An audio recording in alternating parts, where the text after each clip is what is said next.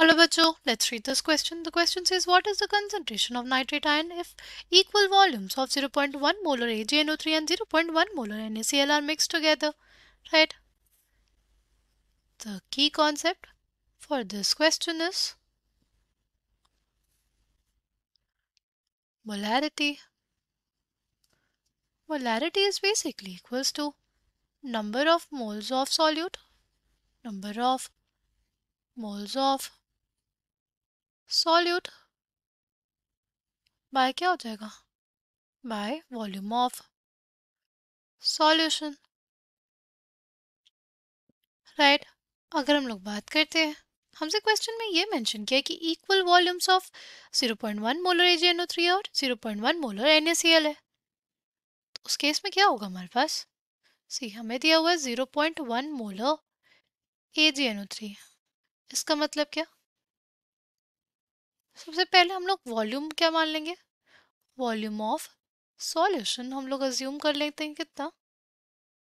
1 litre. तो इसमें हमारे पास 0.1 मोल्स क्या होंगे? Ag प्लस के होंगे और 0.1 मोल्स किसके होंगे? नाइट्रेट आयन के, राइट? अब अगर इसको मिक्स किया गया 0.1 मोलर NaCl के साथ तो क्या होगा? इसके लिए भी वॉल्यूम सेम है, इसलिए जो वॉल्यूम ऑफ NaCl सॉल्यूशन हो जाएगा वो हमारे पास क्या हो जाएगा? वो बेसिकली हो जाएगा 1 लीटर के ही बराबर, राइट? यानी बेसिकली इसमें 0.1 मोल्स Na प्लस होंगे और 0.1 मोल ऑफ क्या हो जाएगा हमारे पास? Cl minus, right? अब अगर इन दोनों सॉल्यूशन के हमने मिक्स कर दिया तो हमारे पास क्या होगा? तो हमारे पास जो वॉल्यूम होगा ओवरऑल सॉल्यूशन का वो क्या हो जाएगा? Volume of solution.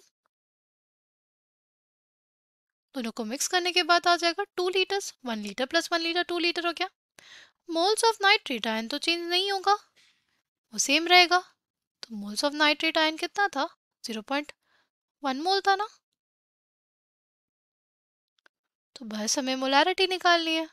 तो मोलैरिटी क्या आ जाएगी नाइट्रेट आयन के लिए? Molarity of nitrate ion is basically equals to number of moles of nitrate ion by volume. कितना आ गया? ये आएगा 0.05 molar. And this is the final answer for this question. Final answer for this question is 0.05 molar is the molarity of nitrate ion. I hope you understood it well. Thank you and all the best.